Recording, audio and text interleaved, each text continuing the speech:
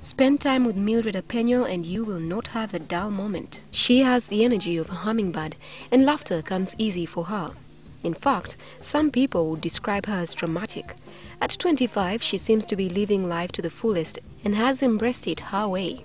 Mildred Apenyo is a writer. She is a lover of life, a lover of freedom. Mildred has a passion for women. Before Mildred came into fitness, she was more known as a writer. She has a column in one of the local dailies and also writes a blog. She started writing in Senior 6 vacation not many years ago. One of my dreams growing up was, I want to write next to Ernest Bazanye. I want to know him and I want to write with him. I achieved that when I was 18. Great. So I was like, now what do I do? Mildred then eyed the advertising industry. Much as her passion was in journalism, there was a problem. The pay the media offered would not allow her to lead the life of her dreams. I started looking around. I was like, how much can I make from being a journalist? How much, am I going to be making enough to, go out? Well, it's hard for journalists to get into the space where they're making a good amount of money. Yeah, I realized I'm talking to a journalist, so the struggle. And I was like, no, please, this is not my struggle. She was in advertising for 2.5 years.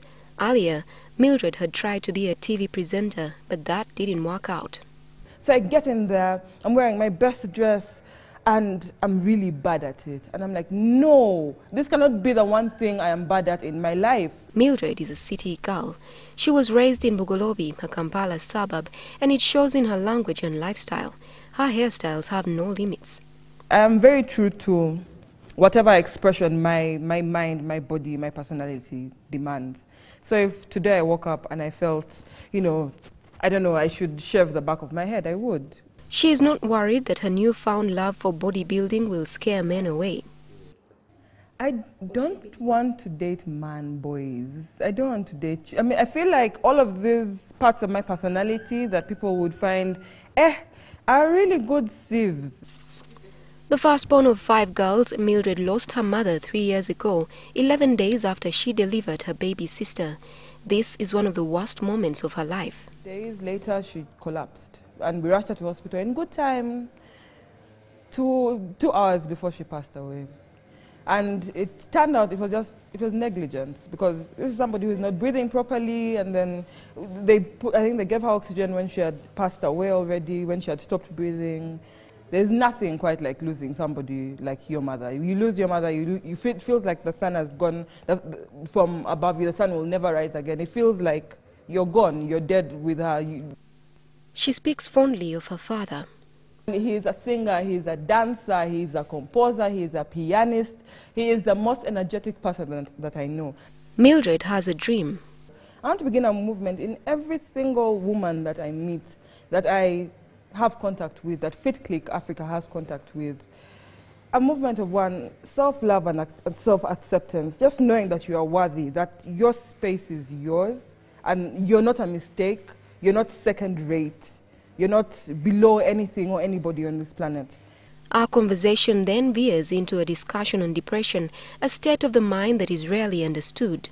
Depression is rarely seen as a disease. It's seen as kajanja, it's seen as not wanting to do things, it's seen as maybe being lazy. And sometimes people use medication to heal from or to deal with their depression. Personally, I find that physical activity is what sparks what needs to be sparked in my brain. So I'll run, I'll dance, I'll kickbox. I will bring myself back to life in this way. I then feel obliged to join Mildred and her colleagues for a fitness routine, yoga. Mildred's enterprise, Fit Click, now 256 but soon to be Africa, is an exclusively women's gym founded in March this year. There are so many reasons why we need to exist as Fit Click Africa. These spaces for women to come and enjoy distraction-free, fun, dance classes, strength training classes, kickboxing, self-defense. It's important for us to have our spaces. And nobody's looking at you like you're going to lay an egg as you're doing squats. The gym offers classes in strength training, African yoga, self-defense, Thai kickboxing and dance.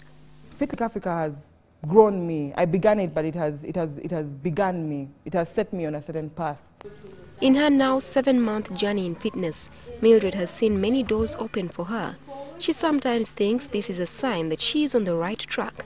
Recently, she was chosen among 500 youth for the Mandela Washington Fellowship for Young African Leaders. This offered her the opportunity to meet people she had never even dreamt she would meet in person. In front of Michelle Obama, and she was saying, she told me, she said, "You're already doing it, you're already making change."